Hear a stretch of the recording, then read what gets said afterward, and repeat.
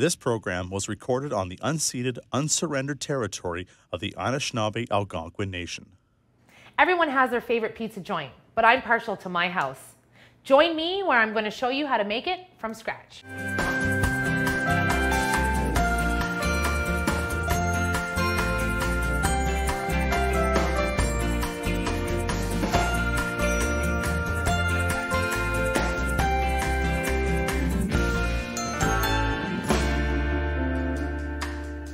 Growing up in a pizzeria with my dad as the chef, I couldn't go another season without doing a whole episode on pizza. Pizza is definitely something that I would consider my specialty, whether it's gluten-free or regular, it really doesn't matter. It's something I grew up making and something that I love to make and that is really requested by a lot of my in-home clients. Today I'm going to be showing you different ways to make pizza, gluten-free, regular, all the different toppings, a traditional way, and I'm even going to have a little special guest in the kitchen with me a little later on. So first I'm going to start with my gluten-free dough. And the reason that I'm doing that is because some people who have allergies to gluten or perhaps they're celiac, they can't have any chances of cross-contamination. So if I make my gluten-free dough first and set that to the side, then when I make my regular dough, there's no worries of any of that regular flour getting in here. So I'm going to also show you the different types of leavening agents that you can use to make your dough grow, as well as two different ways, one with flour and one that's a little bit slicker with oil. So in front of me, I have two different types of leavening agents. I have a traditional quick active dry yeast, which is something that you're used to seeing at the grocery store. It comes in a jar or in a little packet, and this is the yeast that most of you at home have used before or have seen being used before. This here is a dehydrated sourdough. So 100 years ago, 200 years ago, even just as little as 50 years ago, when my Nonna lived in the mountains of Italy, she didn't just go to the store and buy a package of yeast to make bread or to make dough. They didn't have such a thing. They shared pieces of sourdough from one household to the other, or dehydrated and ground it up so that they could have pasta, pizza, and bread at any time. I say pasta because pasta is actually the Italian word for dough. So I don't mean pasta like a pasta dish. I mean pasta is the Italian word for dough. So this is a dried sourdough. It's basically sourdough bread that has been dried out and then ground up, and all the live cultures are right in there. What's different about sourdough compared to regular, well, what we call now regular bread, is that it's been fermented. So this yeast here is already alive. We add some water to it and it activates the flour really, really quickly, and we can bake it in the same day, and that's it, that's all. But when sourdough is actually something that takes a little bit more time, it ferments, which means that the bacteria inside actually eat the gluten and turn it into something that our body can digest better. We do much better, us humans do much better eating fermented grains than we do eating stuff right out of the package. So that's what I'm going to talk about in a bit. I'm going to start with my gluten-free flour. This is an all-purpose gluten-free flour mix. It has a few different types of flours in it. I'm going to use about 3 cups here. I'm using a bowl because you'll see that this dough is a little bit different than traditional pizza dough. This gluten-free flour mix already has the stabilizers in them, which means it already has something called xanthan gum inside. If you're making your own gluten-free mix by using something like potato starch, corn starch, or rice flour, or something like that, you would want to get your own xanthan gum to add in. Because this doesn't have any gluten in it and it's not going to have any stretchiness, we need something to stabilize it and hold it together, and that's what the xanthan gum does. But this all-purpose mix already has that in there. To this, I'm going to add about a tablespoon of the quick active dry yeast. The reason I like to do that actually is to add it into the flour is so that it can start bubbling right as we start mixing. This is an instant yeast, so it doesn't need to be bloomed in advance. I'm going to add some warm, tepid water to that. This one I'm going to mix with my spoon, maybe a little more. I'm going to mix this one with my spoon. I want it to come together. We want the dough to be a little bit more wet than that. Gluten-free crust is always a little bit more wet than regular gluten crust, and it also comes together a little bit differently. As you'll see in this bowl, it's kind of sticky, but that's okay. That's exactly what we're looking for. And now it's coming together like a nice little ball. Perfect. You can see the texture is a little bit different and a little bit gummier, but that's okay. That's what we're looking for. I'm going to put this towel over top of this and set this to the side so that it can sit and start rising. That's what the sourdough and the yeast does. It's alive and it eats the sugars inside of the flour and it starts to ferment them and eat them up. And something that I used to tell my kids at kids cooking camp is that the little bubbles inside your pizza are actually the farts from the yeast. Haha, they laugh so hard, they think that's so funny. Now I'm gonna work on the regular pizza dough. And the reason that I'm gonna use the same scoop and everything is because the gluten-free crust has already been made and it's to the side, so there's now no chances for cross-contamination. I'm using an all-purpose, unbleached organic flour. You can use 00 flour, which is a special type of flour that is made just for making pizza. Or you can just use regular all-purpose flour, and even bread flour works as well. I'm gonna do about the same amount. I've got 3 cups here, and for this one, I'm gonna use the starter. I'm gonna make a little funnel here in my center. I'm gonna add a little bit of this sourdough starter. You can see it's a little bit of a different shade than the flour itself. And same thing with this one. I'm gonna use some warm tap water to get this started.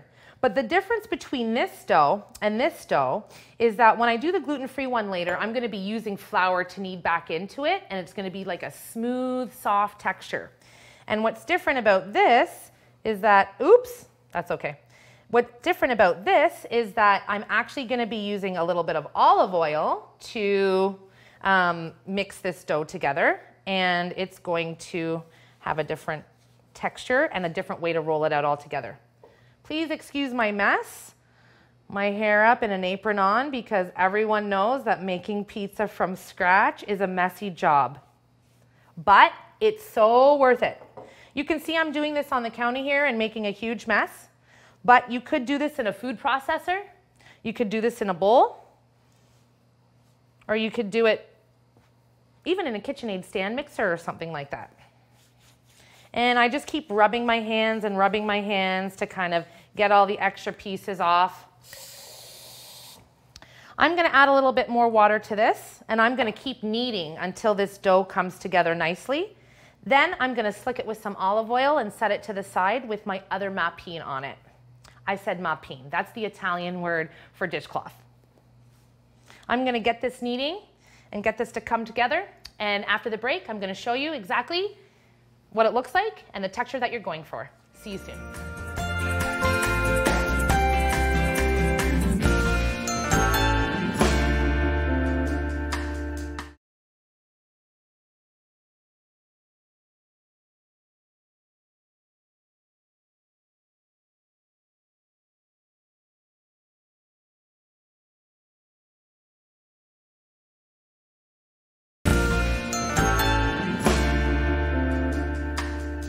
Now my glutinous pizza dough has come together really nicely. I cleared off all the counter and it's beautiful.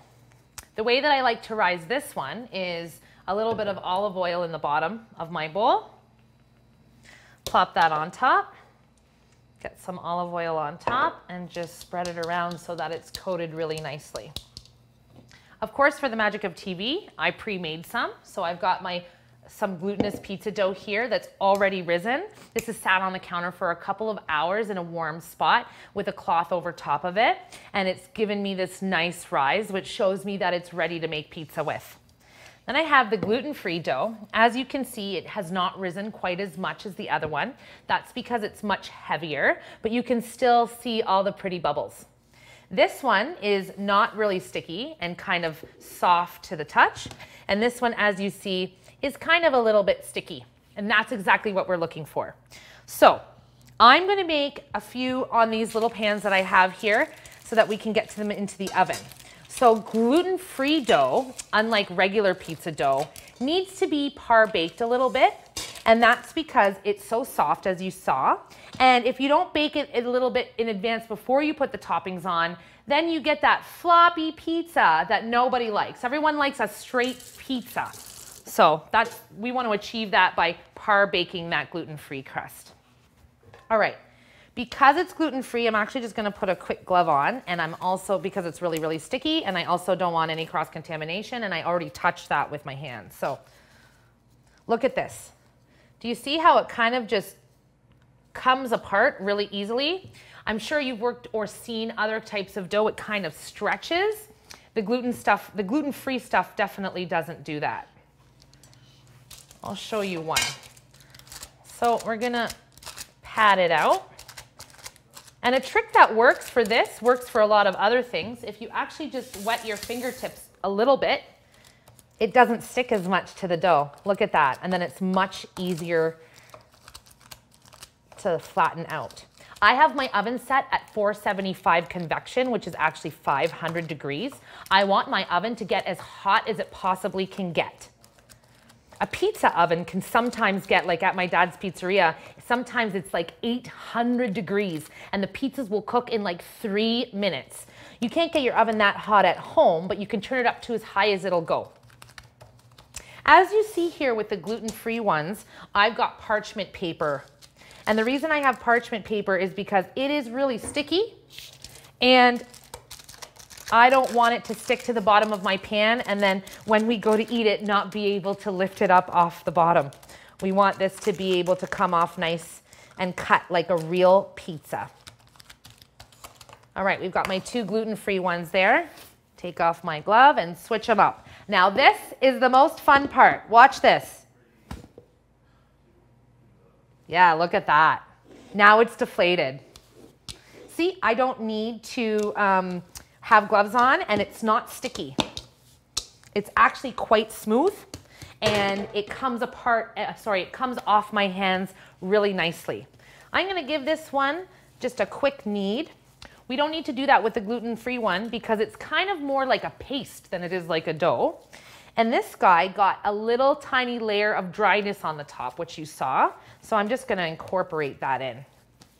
Perfect. Now at this point, you could actually take this pizza dough and you could pop it into a Ziploc bag into the freezer and you could freeze it for later in the week. And then when you're in a pinch, you don't have to order takeout. You can actually just make your own.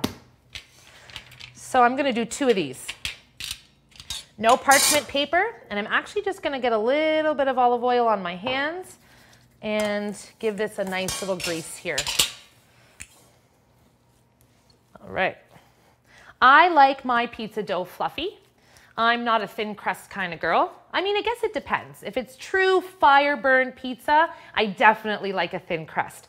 But for a pizza that's being baked in my home oven, I love it when it has all those nice little bubbles and the crust is nice and thick. I like to push the pizza dough out from the center to kind of create that pizza crust. And turn and turn and turn and turn and turn and turn and turn. Look at that. And one more. All right, on the break, I'm going to get all of my toppings together for my pizza. I've got some of my Nona's homemade tomato sauce and some tomato paste and a few different kinds of cheese and my favorite dairy-free mozzarella. And I'm gonna get these 2 gluten-free ones in the oven to par bake for about 8 minutes. And then we're gonna come back and I'm gonna have a special guest with me. So we'll see you after the break.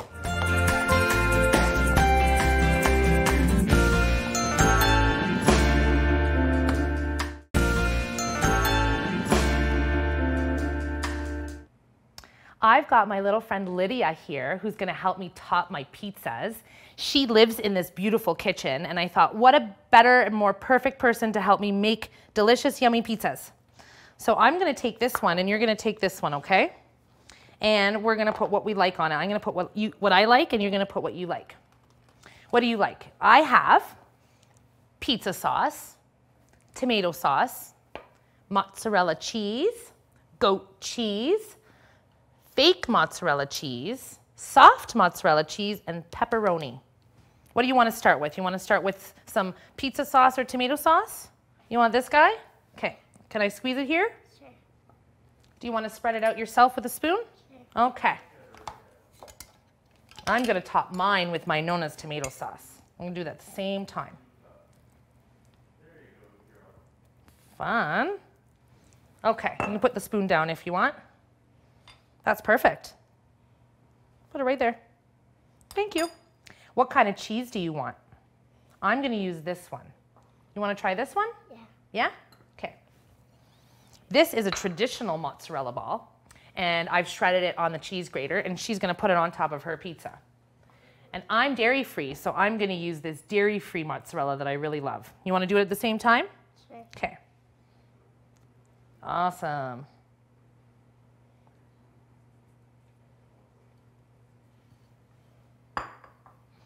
Maybe a little bit on the edges too? Yeah. Yeah. Okay. Is that good? Yeah. Yeah? Okay. And what about, I have some pepperoni here. Yeah. You want to put some pepperoni on our pizza? Let's do that together. So my gluten-free pizza crusts are par baking in the oven. Actually, I think I just took them out. I did, they're behind me. They baked for about 8 to 10 minutes until they were nice and crusted through. When I touched them with my fingers, they were no longer sticky and they were a little bit crisp, but still soft inside. Oh, yummy. That looks great. I'm gonna put some oil on top of mine. Would you like some on yours? No, thanks. No, thanks? Okay, I'm gonna put some basil on mine. Do you want some on yours? Sure. Yeah? Okay, well, I'll give you the baby basils. Okay, you can put that on. There you go. I'm going to rip mine up. There you go. Beautiful. Okay. I'm going to go pop these into the oven, and I'm going to grab these gluten-free crusts, and you can start topping that one. Do you want to try this one with this or with this time? You still want to do this one? I'm going to let you squeeze it. You want to squeeze it? You got to squeeze hard. Awesome. You can put that down and grab your spoon, and I'm going to put these into the oven.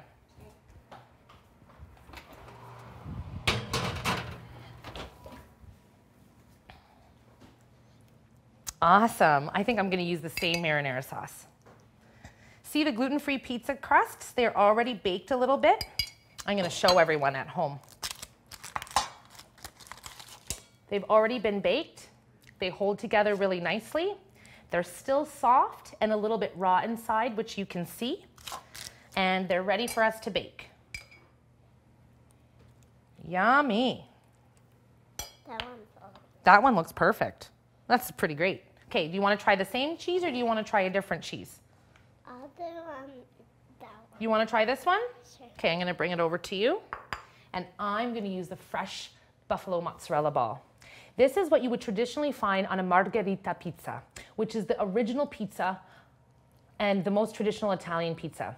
This is made from buffalo milk instead of dairy milk, cow milk, and it's fresh and pulled by hand, which is why it kind of looks like this. It's going to melt really, really nicely on my pizza. I'm going to use this one, and Lydia's going to use that one. Awesome. A margherita pizza is traditionally made with just tomato sauce, mozzarella cheese, basil, and a little bit of olive oil. So that's kind of what I'm going to do. I'll drizzle some olive oil on top of that. Going to add some basil. I'll add the big leaves. Excellent. One. Awesome. You want another one? Or is that enough? We can do. You can do a couple more? Yeah. Okay. That one is kind of broken. That is kind of broken, but it's going to taste delicious, right? Yeah. Good job. Anything else on there? This is good.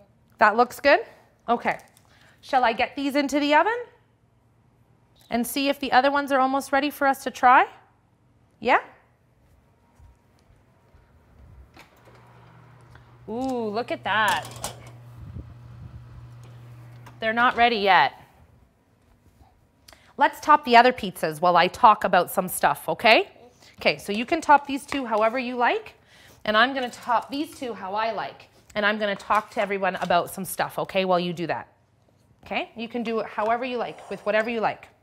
All right, so this pizza dough like this can actually be frozen from here. So she's gonna top these 2 pizzas however she likes them, and I'm gonna top these 2 gluten-free pizzas, and I'm gonna show you what I would do if I wanted to eat these later on in the week, okay? We're gonna bake yours though, so you bake them, you put whatever you want on them so that you can eat them right now, well, as soon as they're done, okay? So I'm gonna top these gluten-free par-baked. So with the gluten-free crust, you wanna par-bake it. If this was regular crust, I would be doing it just right on here.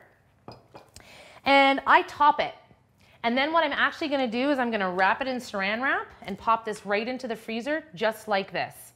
And then when I'm ready to eat, I'm gonna take this right out of the freezer frozen and I'm gonna pop it into the oven just like you would with a regular store-bought freezer section pre-made pizza, but you know what's in it, you know what's healthy, and yeah, it's like making your own store-bought pizza. Isn't that better than buying pizza from the store from the takeout place?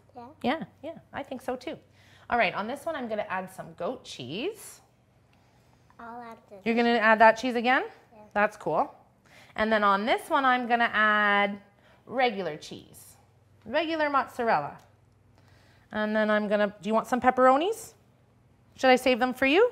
No. No, I can have them? Yeah. I'm gonna put them on my pizza with my goat cheese. And I have some spicy peppery arugula here. All right. I think these are ready to go into the freezer. So these I would wrap in saran wrap and I'm just gonna pop them in the freezer. So I'm gonna put them aside for right now.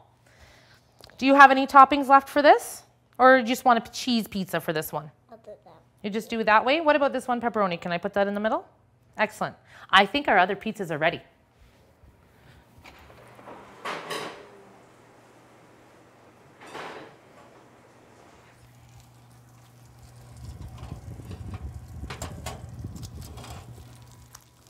Can you hear the sizzle? Yeah. Do you hear that? Yeah. Yeah, it's noisy, eh?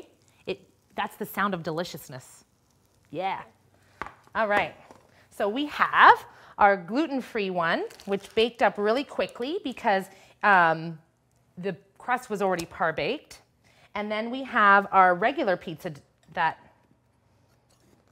is actually also nice and fluffy and ready to come off the tray. Can I get this off without burning myself? I can. Look at that. Oops. Cheers, everyone.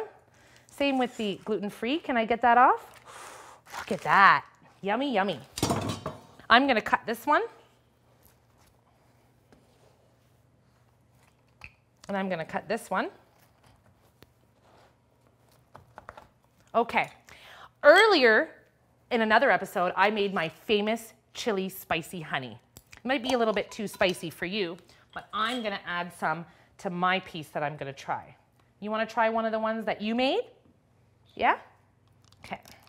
So a little bit of honey on my gluten-free pizza crust. Do you want to pick yours up and we can cheers our pizza and we can try it together? Sure. Yeah, that's this one right here. I didn't. We didn't finish that one? We'll finish that one after, Okay. when everyone goes away. Okay. Okay? You want to give me a cheers? Is it too hot? It's a little. It's a little hot? Yeah. Cheers. You want to try? It's hot.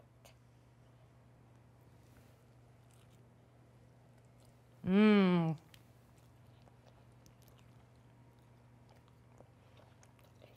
Was it hot on your finger? Is it hot in your mouth though? No? Is it yummy? Yummy. Now, wasn't that simple? Yeah. See you next time.